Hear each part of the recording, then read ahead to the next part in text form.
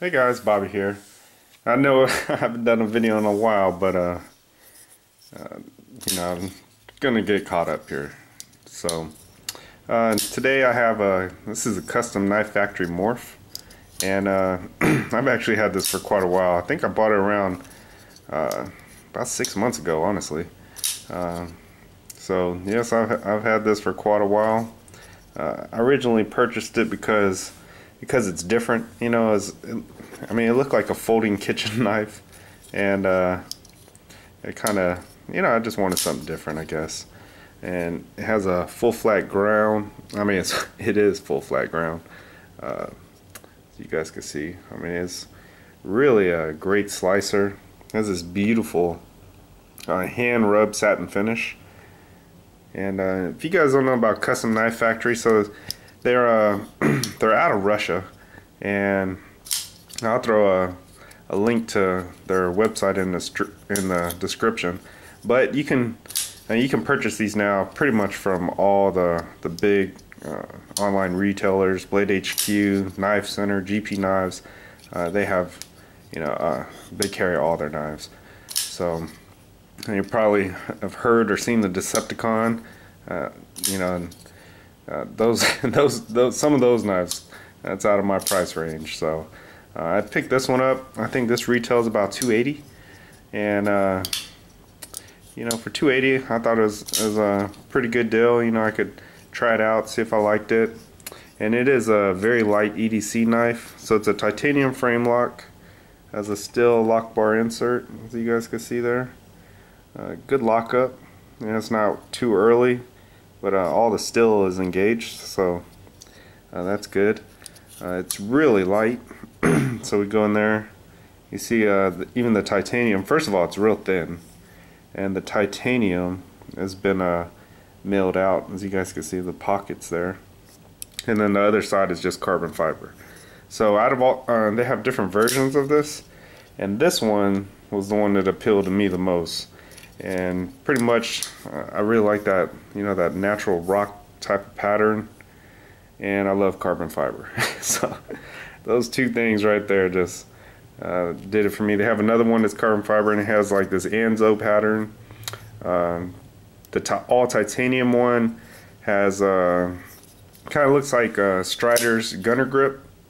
So I thought that might be a little too aggressive for my pocket, and so I ended up going with this one, which I don't regret, because I really like this pattern. So very beautiful pocket clip, as you guys can see, sculpted titanium pocket clip. It does come to a point, so it goes in and out of the pocket easy, but because it might be a little sharp under here, where it makes contact, so it will at least it kind of tore up my jeans a little bit. But if you carry a knife every day, your pockets probably look like that anyway, so that's how most of my pockets look. Flipping action is terrific, I do have to say that. You can push button it, light switch it. I really like the how they designed that the flipper there. So you see the jimping, and the jimping is really effective. You guys can see, sorry. S35VN steel, which is a good steel. Really flips nice, I do have to say. It really is like a folding kitchen knife. It's about 3.5 inches. I'll show you guys. So I'll bring out some carbon fiber. It's my large and Singo. It's not quite as big. Here's a paramilitary. Should be a tad bigger than a paramilitary. Try to get it. It almost looks the same, honestly. And it is really light because of the carbon fiber and everything else. It is really light. But let me do the scale for you guys. Boom. Come on. There it is. 3.74. Let's make sure. I was thinking it was going to be lighter than that. 3.74 twice.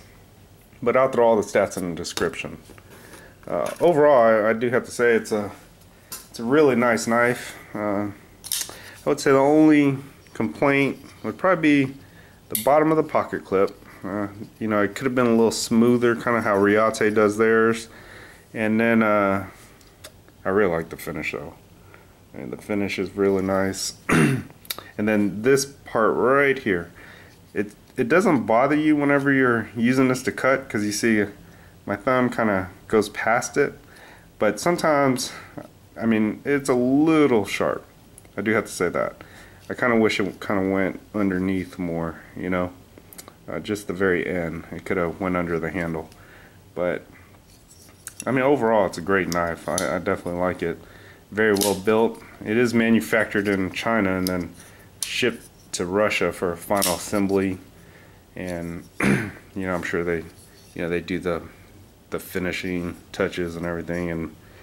But overall, a terrific knife, I have to say. You know, for a high-end EDC knife, I think it's a good one. So, hope you guys enjoyed the video. Thanks for watching. Bye.